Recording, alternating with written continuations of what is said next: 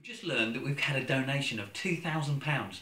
It's an anonymous donation, and whoever you are, we really just want to say a massive thank you, because this means that we're going to be able to help, just so many more families this Christmas who are really struggling.